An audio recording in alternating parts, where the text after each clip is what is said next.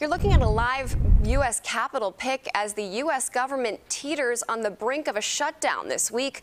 Congress remains at an impasse on a funding deal with just 6 days to go. As Rob Kirkpatrick explains, federal departments and agencies have begun the mandatory process of bringing non-essential functions to a halt.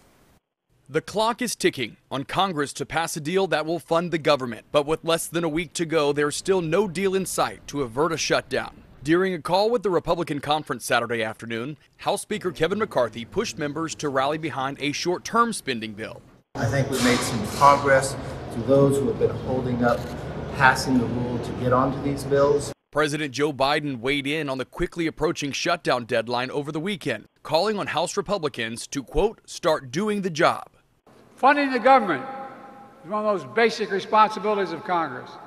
And it's time for Republicans to start doing the job America elected them to do. Should Congress fail to pass a short-term spending bill to keep the proverbial lights on, a shutdown could have enormous impacts on all Americans, which both sides agree would be harmful.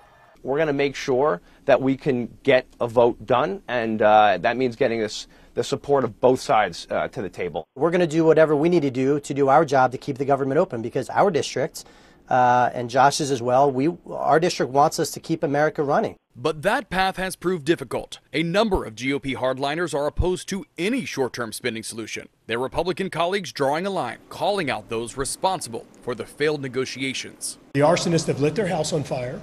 They're whining about their house burning.